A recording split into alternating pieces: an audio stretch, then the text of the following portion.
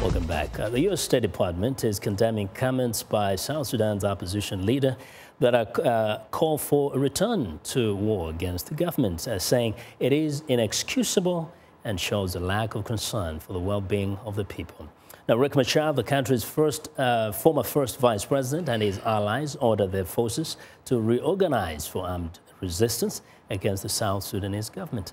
Now, State Department spokesman John Kirby told reporters that the declaration, and here a quote, indicates a lack of concern for the well-being of the nation's people, many of whom continue to struggle just to survive and just as much want to see peace.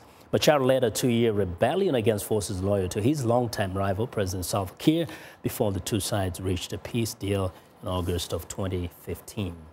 Now, for more insight into the situation, joining me in the studio is Stephen Kuol. He's a member of the Political Bureau, Sudanese People's Liberation Movement in opposition. Stephen, welcome to Africa 54. Thank you very much, Vincent, for giving me this opportunity to communicate with our people. Great. Now, let's communicate with your people. You know, most South Sudanese people we meet say they're tired of war. They're tired. Why would your side want to subject them to the brutality of this unending war? Our people are tired of war, and that was why we signed peace agreements before Kiir even signed it. And we went to Juba. That was to rescue our people from this brutal war. And our people are sick of this war. But it is not the SPLM-IO declaring war now. It is the people of South Sudan actually you declaring the leadership. War. No. Listen to me. Yeah. The leadership is just managing an anger of the people who have been brutalized by this dictatorial regime in Juba. You know, it is funny that the United States and the international community have not condemned violation of the agreements by Salva Kiir, well documented by the United Nations panel of experts, JMAX and all the international observers. The vice president, the first vice president, Dr. Riek Machar, was almost killed in Juba in his sincere effort to implement the agreement. That was not condemned. Now, let's say this. Let's say there have been violations of this peace deal, and in fact, by both sides, you do accuse each other. Is war the best thing for the people of South Sudan who have already been killed, raped, ran out of their houses and live in refugee camps? By the way, the sentiment of the people is actually now war. And it is not SPLM-IO declaring war. We are just responding to the call of the people. And you see it in Pibor, the former rebel movement who signed an agreement with the government has defected because the government has violated that agreement.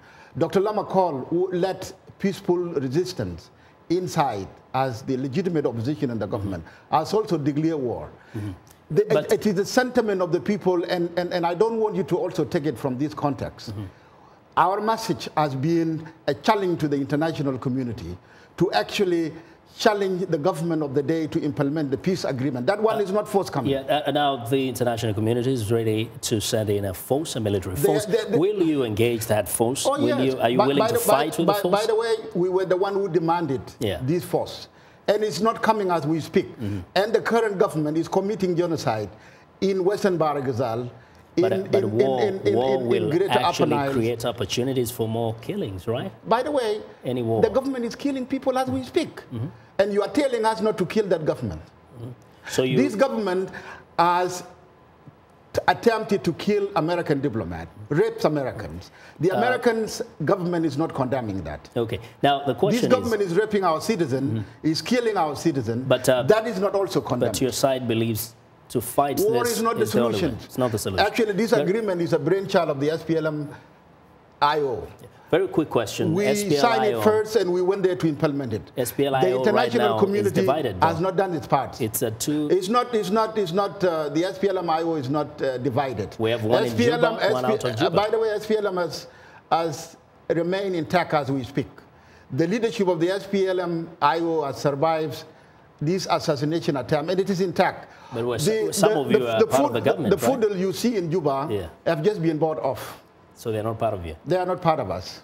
You know what? And actually, they have no impact on us. We'll see how this goes, but be sure Many of your people tell us they don't want to see war. And, you know, we might call you back here to come and talk to us a little more. Thanks a lot, Stephen, for now.